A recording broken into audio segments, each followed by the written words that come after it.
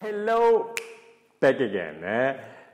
It's already a long time ago that I was here in front of the camera, I have to admit, because plenty of work to do before the fair and everything. But here we are now, and we are always thinking of what can we do here in order that especially musicians are very interested in what we're doing here.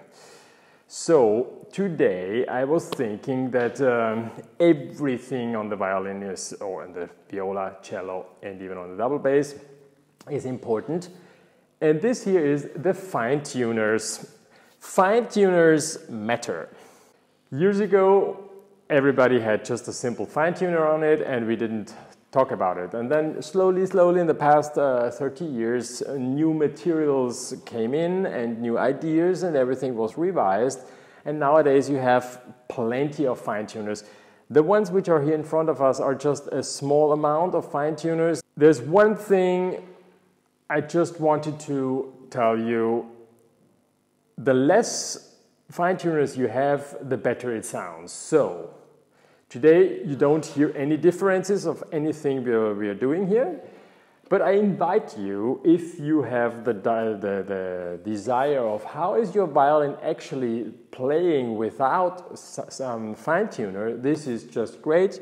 Take off one string, take off the fine-tuner, there's a small screw around, you just take it off. You can take off the whole entire thing. Watch out that you don't scratch the top. Maybe you put a sheet of paper or a postcard or something underneath. You take it out. It's a little bit tricky, but it's fun to play a little bit. And you just put the string directly in. You will immediately recognize why we have the fine tuner, because it's pretty difficult to tune, right?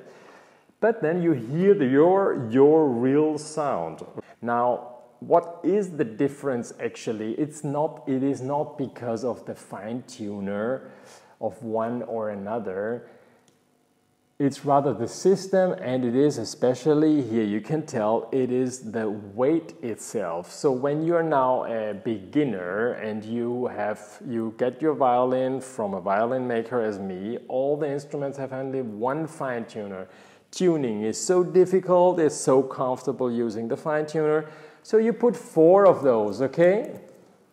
4 of those, keep it in your hand and put it on a weight, are 22 grams, okay? So this 5.5 gram is one fine tuner, okay? So 5.5 gram or 22 grams on your tailpiece attached, which is actually vibrating, makes a big difference. It's killing your sound, okay? If you want the bass to get out and you play already good, start using your pegs more. In the beginning they won't turn very well. Since you are playing every time and you have to tune here every day, the more you tune, use your pegs, the better it will work, and the less you need them actually anymore. You get used to it. What you do every day, you become better in, okay? So, if you have now a traditional one, weight is the first issue. 5.5 grams, close to 6 gram, one fine tuner is one thing. And the other one is certainly also the distance of the free string here vibrating. If you have it on a fine tuner, it's much shorter, okay? So the whole entire instrument is less free to vibrate. On the E string, it doesn't matter that much. If you have a traditional fine tuner, then I would invite you to use a very tiny one, which is inserted here into the tailpiece. And then it is just a tiny piece inside here. And this one is very light. It's only 3 grams, okay? So 3 grams compared to 5.5 will make a nice difference, okay? On a violin you can take the one with this small hook. On a viola I would rather suggest you to take the one which is a little bit longer and has like a small grip like this for the A string. You can even use this one also on the violin on all the other strings, because this one is also a little bit more heavy than this one. It's 4 grams. You can a little bit adjust and play with all these fine tuners. and they don't cost that much, okay?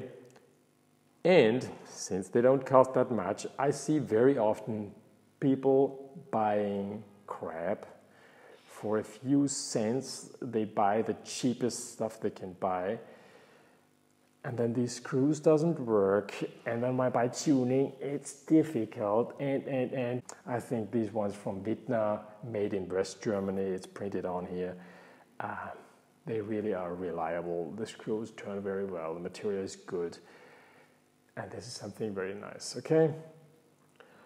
For the violin makers, I invite you to make a small file here in order that the top does not get scratched by the fine tuner when they go all the way down, and then they could touch the top, okay?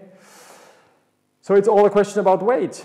And before we stop this video, we have another thing, and this is, why do I have all these tail pieces here? It's all about the weight. So now the difference between a heavy ebony tailpiece, 16 grams, and the lightest one is 8 grams with the fine tuner. This one is from Bogaro Clemente. Vittorio will love me that I'm making advertising for him.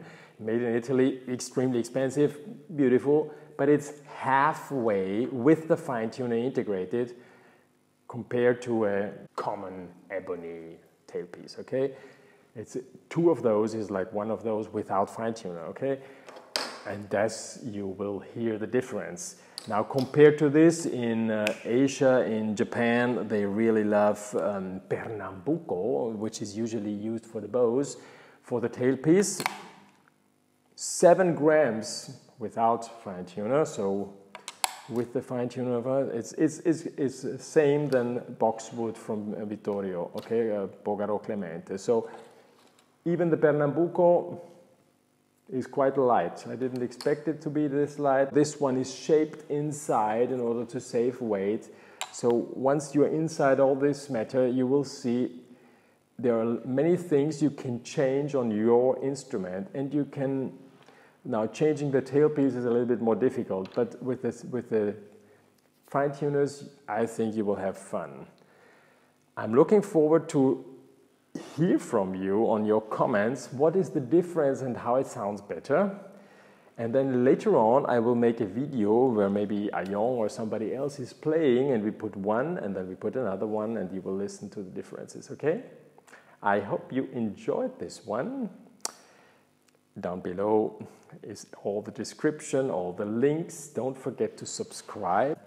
Watch out. Bye bye. Have fun. Bye bye.